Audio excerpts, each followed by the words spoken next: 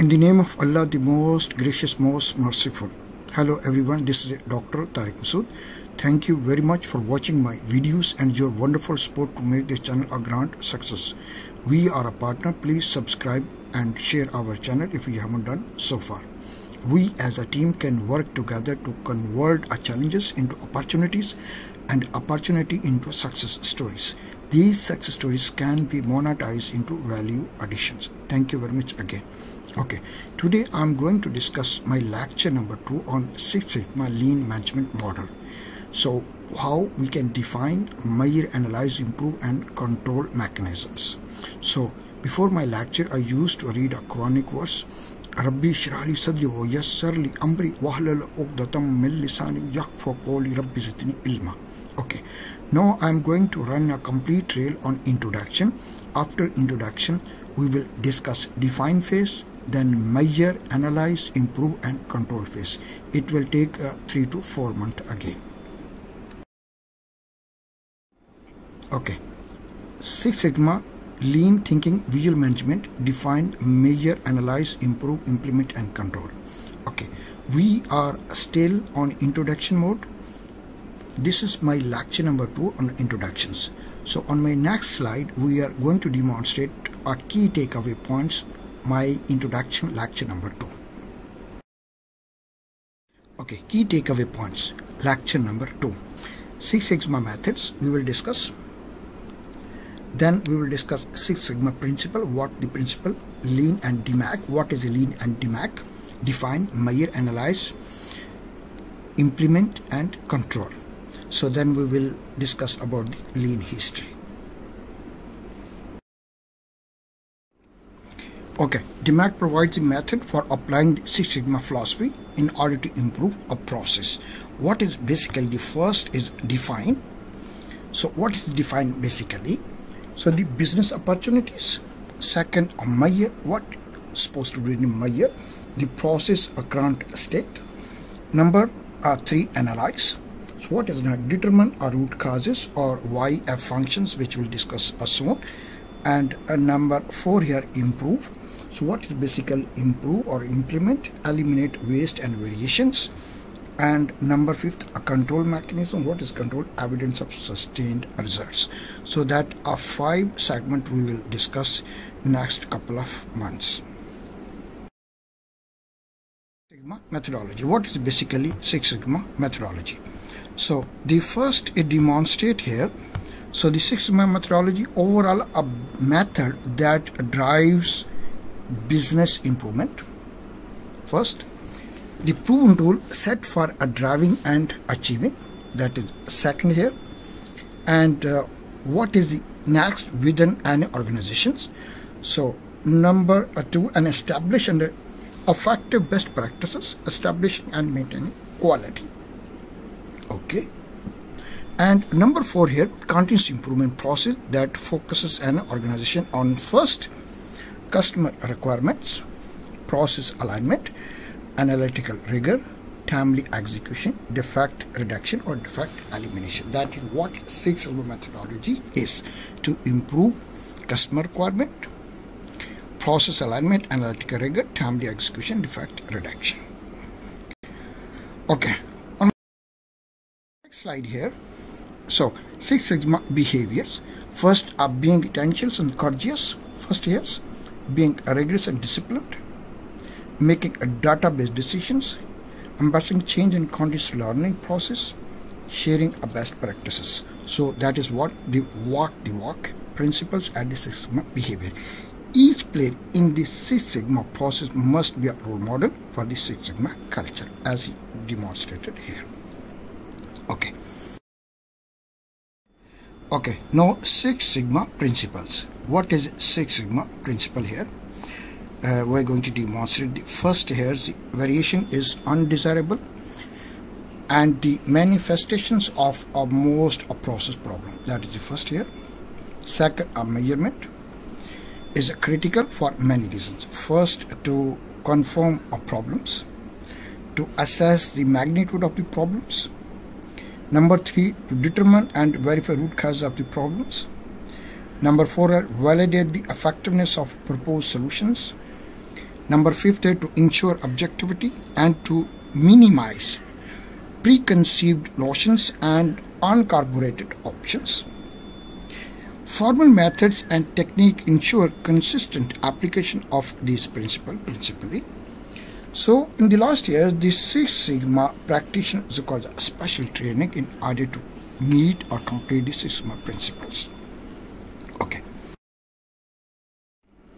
Now, Six Sigma methodologies. The first are lean. What is lean basically? Focus on improving and eliminating waste here. DMAC, define, measure, analyze, improve, control. Focus on a problem solving and continuous improvement. And number 3, DFFS, DMAC, DV, DFSS, design of a Six Sigma, or DMADV, define, measure, analyze, and design and verify principles. Focus on creating a new product and process, often required to achieve true Six Sigma capability that customer can see by reducing variability and preventing a problem in the design phase. That is how DFSS and DMADV participate in the Six Sigma methodologies. Okay, now what is lean basically? Lean is a variant of Six Sigma that incorporates many of the Japanese quality techniques into an approach that combines a fast, effective problem solving Six Sigma quantitative approaches that is demonstrated. Number 1. Number 2. In the lean, most efforts focus on eliminating waste, reducing cycle time, and improving productivities. That is the 2 key elements which lean can participate in order to achieve their objective or goal. Okay, what is the definition of the lean basically? Lean enterprise is based on the premise that anywhere work is being done, waste is being generated. That is the first. What is lean mentioned here? The lean enterprise seeks to organize its process to the optimum level through the continued focus on identification and elimination of waste. That is as he demonstrated his Barabra wheat. So what is the lean enterprise seeks to organize its process to the optimum level through the continued focus on identification and elimination of the waste. So that is how the Barbara Wheat narrated what is the definition of lean. Now what is DMAC basically? Six Sigma is the traditional form that used as a formal phased methodology called DMAC. What is DMAC basically here? So the DMAC basically define, measure, analyze, improve, and control mechanisms. Second DMAC process is a problem-solving model that gather, analyze, and utilize data to quantitatively lead a practitioner to fast and effective solutions. That is as DMAC mentioned here. Number 3, however, the DMAC is more than just a project life cycle. It is a robust toolkit, a set for the resources that can be used when things go wrong. That is the number 3 as the DMAC mentions. Number 4 here, the DMAC Six Sigma can be used to fix a broken process by identifying and resolving problem through the implementation of permanent corrective action, and can even optimize and improve existing process. That is very important into process industry as well. Okay. Now DFS or DMADV. So what is the DFS DMADV? Design for Six Sigma, or define, measure, analyze, design, and verify. The first instance mentioned here. Okay. So is that most comprehensive approach to Six Sigma. It is proactively model that builds a quality into process and product from first inceptions to delivery and deployment. That is as demonstrated into DFSS or DMADV. It identifies and prioritizes a critical to customer requirements analyzes a factor that can affect quality and introduce variations. That is second. So number 3, it uses the development or robust model to optimize designs before implementation to minimize impact and maximum result defective preventions. That is very important. So if we want to reduce the variations or defect eliminations. Okay, what is lean history now?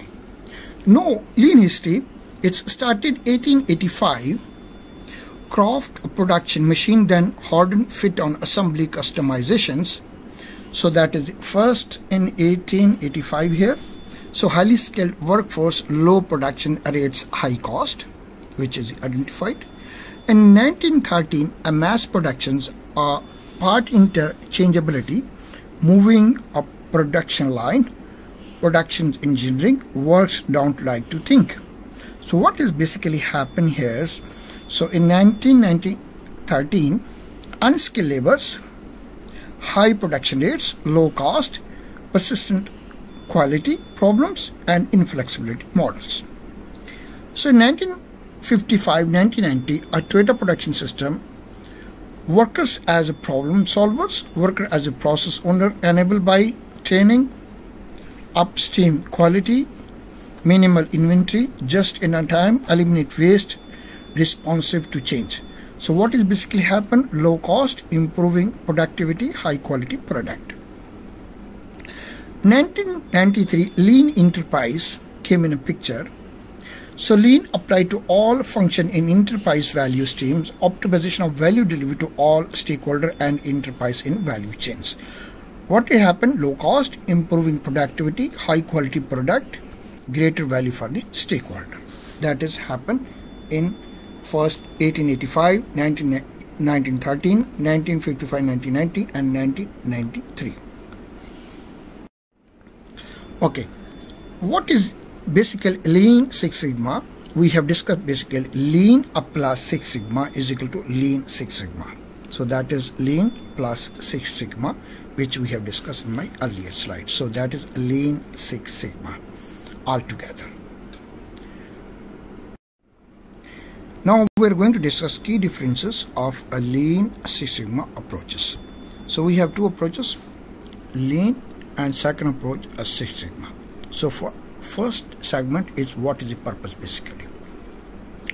In purpose, if I use a lean system, a lean approach, so we can remove waste. So Six Sigma will reduce a variation. Number 2, focus. So lean will enhance a value stream and it will eliminate the defects on Six Sigma approach. Number 3 approach, remove a non-value added steps by using a lean. And number 3 here, same, address a root causes. So that is Six Sigma. And number 4 metrics here. So process a lead a time or process cycle efficiency. It will enhance by using a lean. So in Six Sigma, so what is basically it defect per million opportunities. So it will identify defect per million opportunity, DPMOs. So that is how it will improve. Number 5th here are results. So less waste, improve efficiency by using the lean approach, and by using Six Sigma approach, a less variation, consistent quality. So that is how Lean Six Sigma address to each other. So these are complementing to each other. So that's why we are using a term a Lean Six Sigma approach. Now I am demonstrating here the Six Sigma family methodology, how they are complement to each other. So this is my x-axis and this is my y-axis. Okay, now if you can see here on my x-axis, it demonstrates risk complexity of the unknowns here, and y-axis it demonstrated cost of the being wrong to change back redo. If I can see the first term, I am using a lean here. So what is lean basically demonstrates? Focused on improving efficiency and eliminating waste. Okay, that is the first item. If I will use a DMAC here, so you can see here my risk also increased and cost will be also increased over here. So in over here I have a less cost and less risk here. So what basically DMAC define, measure, analyze, improve, control, focus on problem solving and continuous improvement process. Okay, if we implement DFSS in the third layer here, so here the risk complexity of the unknown will be little higher and cost of course here to redo it will be more. So what basically DFF demonstrate? So DFF is designed for Six Sigma, or this is also known as a DMADV, define, measure, analyze, design and verify.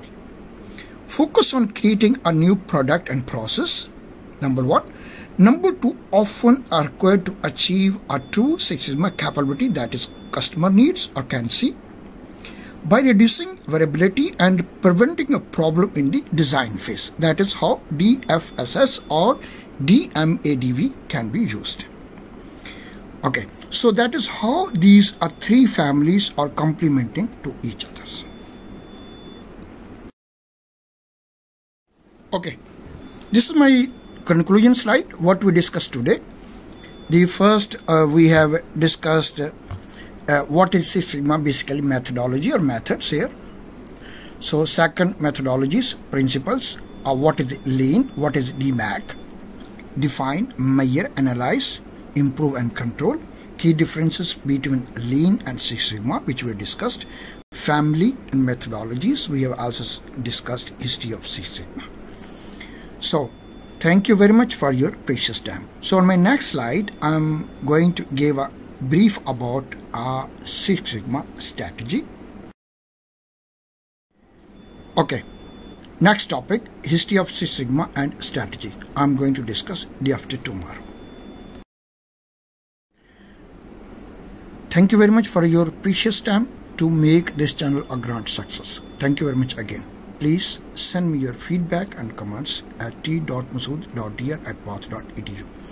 Please stay at home, stay safe, stay inspired and stay blessed. Thank you very much again.